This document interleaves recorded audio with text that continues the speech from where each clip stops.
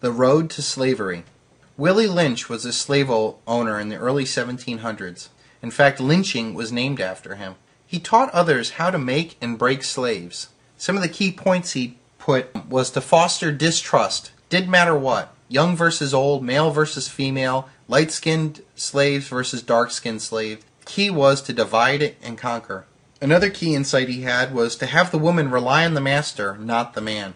If you emasculate the man and you put the woman in charge, you're in good shape as a slave owner. Destroy their language. Use hog pen instead of house for the place that they live in.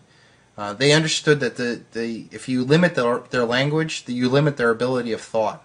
And if you can demoralize their language, you can demoralize them. If you treated them like a slave and like an animal and acted like that and made them refer to themselves as that, that's exactly how they would see themselves. We reverse nature by burning and pulling a civilized nigger apart and bullwhipping the other to the point of death, all in her presence. By her being left alone, unprotected, with the male image destroyed, the ordeal caused her to move from her psychological dependent state to a frozen independent state. In this frozen psychological state of independence, she will raise her male and female offspring in reversed roles. For fear of the young male's life, she will psychologically train him to be mentally weak and dependent, but physically strong. Because she has become psychologically independent, she will train her female offspring to be psychologically independent. And what have you got? You've got the nigger woman out front and the nigger man behind and scared. This is a perfect situation of sound sleep and economics. And again, that's Willie Lynch. And I apologize for the language, but I wanted to quote for what it is. And you can see that even in modern roles today. I mean, the outspoken black woman is a common thing, and yet the black men tend to be more soft-spoken and physically strong. And yet when you see that dynamic was enforced on us by slave owners, I mean, it's such a powerful thing to be able to do that. And what they did for the black race with the slaves, they're planning for us now. They want to keep us dumb, docile. They want us unhealthy. They want us feeding food. They want us to feel that the world's coming at them and it's all a coincidence and there's nothing we can do about it. These are key insights that I need you to understand. I was trying to figure out which is worse, ignorance or apathy. Then I realized I don't know and I don't care. That's how the elite want us. Language enslaves you. By limiting language, you limit thoughts. By limiting thoughts, you limit threats to the establishment. Politically correct speech is the newspeak from 1984.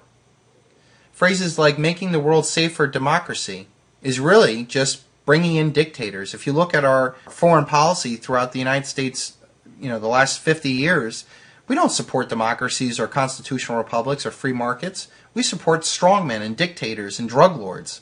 Or how about this? Home ownership for everyone. We pushed home ownership with these mortgages and drove up the property prices, and all we did was further indebted ourselves to debt slavery. Cash for clunkers. Here's another program. We gave all these government subsidies for people who own their cars outright. Maybe they were high mileage. Maybe they didn't have much, retail value, but they served their purpose. They got people to where they wanted to go. They didn't cost a lot of money, and they were paid for. And what did we do? We enticed a whole group of people to get rid of their car payment, now buy a brand new car, and we ended up destroying thousands of viable cars that could have come onto the market and provide cheap transportation for a lot of other people. We use credit, and really it's debt. And we use debt, and it's really slavery. These are all ways that our language limits us. Like assault weapon, that's another perfect example. I mean, that's been ingrained in our society to think that it's an assault weapon. And it really isn't an assault weapon. It's a rifle. I'm not going to necessarily assault somebody with it, but they took the beginning power of naming it and enforcing that into our lexicon. Where are we going? I believe that depends on us. That's not in the cards. It's not. We are masters of our own destiny. But if you take the road we have been on, we are heading toward a destruction of our free society and toward a totalitarian society. We are unfortunately headed down the route which Chile has already taken essentially to its end, which Britain has taken much farther than we are. Now, I hope we still have time to avoid it, but we will not avoid it unless the people of this country recognize the danger and take very difficult and important steps to set a limit on the extent to which they are going to permit government to interfere with their lives. And before we can take steps to limit, we have to see how it progresses. The Road to Serfdom by Friedrich von Hayek is a very influential book that details how a free society can trip into serfdom. We kind of looked a little bit how Germany went from their Christian constitutional republic and within 5 to 10 years became a fascist killing machine. The Road to Serfdom detailed that for the American experience. And there is this great summary, and this was published in a magazine a while ago, that kind of summed up the whole book. But the first step is war forces national planning to permit total mobilization of our country's economy. You gladly surrender many freedoms. You know regimentation was forced by your country's enemies. So you work hard to keep your team going. Number 2, many want planning to stay. Arguments for a peace production board are heard before the war even ends. Wartime planners who want to stay in power encourage the idea. What's good in war is good in peace. So that's propaganda starting to sink into your mind, where you are willing to sacrifice for a war, but they want to start planning that you then sacrifice for them in peace. The planners promise utopias. A rosy plan for farmers goes well in rural areas, and a plan for industrial workers is popular in cities, and so on. And many of these new planners are elected to office. But they can't agree on one utopian idea. With peace, a new legislature meets, but when the war, unity is gone. The planners now nearly come to blow. Each has its own pet plan and won't budge. And you'll see this with the Democrats and the Republicans. During the war, they're always united front. As their country goes off to war, we don't ask questions. We just support the troops. And anybody who asks any questions is a traitor and stuff. But once the war's over, now it's a rush to secure their power base. And citizens can't agree either. When the planners finally patch up a temporary plan months later, citizens in turn disagree. What the farmer likes, the factory worker does not like. Planners hate to force agreement. Most national planners are well-meaning idealists and balk at the idea of using any force. They hope for some miracle at public agreement for their patchwork plan. Number 7. They try to sell a plan to all. In an unsuccessful effort to educate people to uniform views, planners establish a giant propaganda machine, which the coming dictator will find very handy. The gullible do find agreement. Meanwhile, growing national confusion leads to protest meetings. The least educated, thrilled and convinced by fiery oratory, form a party. Confidence in planners fade. The more that the planners improvise, the greater the disturbance to the normal business. Everyone suffers. People now feel rightly that the planners can't get things done. Number 10. A strong man is given power. In desperation, planners authorize a new party leader to hammer out a plan and force its obedience. Later they think that they'll dispense with him, or so they think. And this is kind of where we are now. Bush left us with the economy starting to falter after incredible amounts of stimulus and government debt spending. And I feel at the very core of this, Obama has been set up to be the fall guy. For Hillary to walk away from her political aspirations at that Bilderberg meeting in Chantilly, Virginia in 2008, I really feel that Obama's going to take the fall for this economy to fall apart.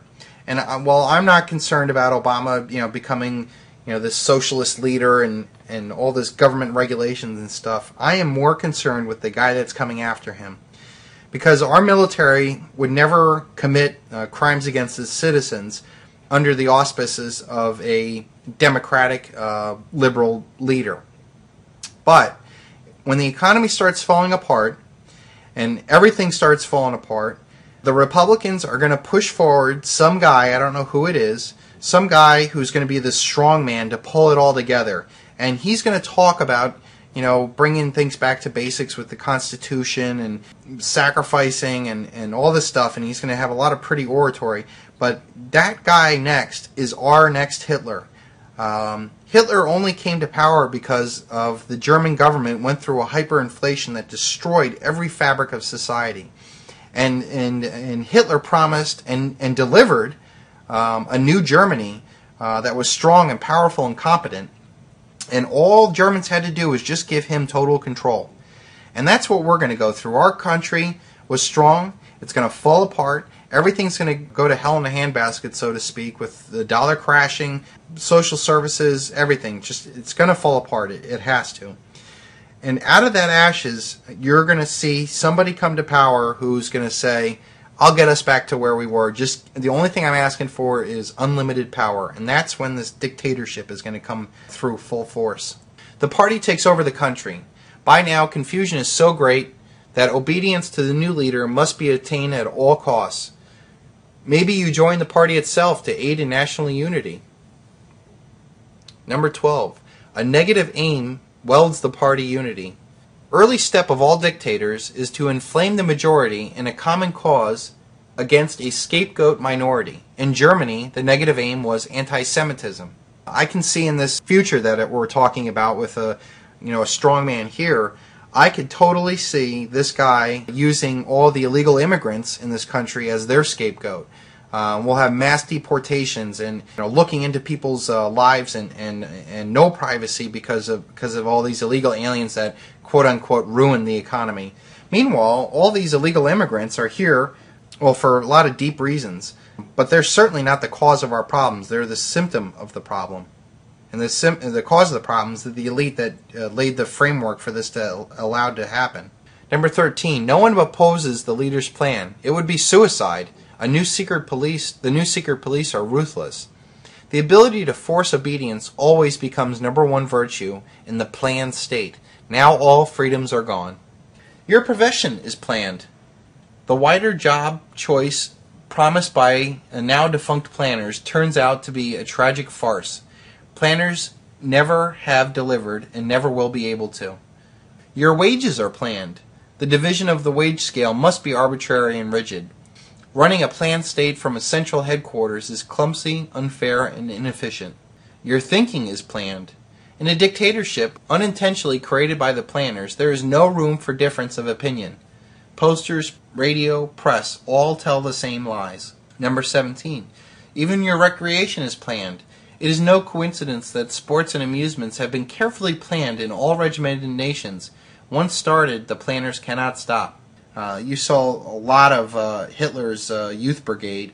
While on the outset they're all physically fit, but the reason why the elite did this is because they wanted physically fit soldiers to fight their wars, and they couldn't have a weak populace fighting their wars. Finally, your discipline is even planned. If you're fired from a job, it's apt to be by a firing squad. What used to be an error has now become a crime against the state. Thus ends the road to serfdom. Once that slippery slope is, once you go down that road, it's a long way to the bottom. This is a political cartoon from 1934 in the Chicago Tribune, and it says, a planned economy or planned destruction.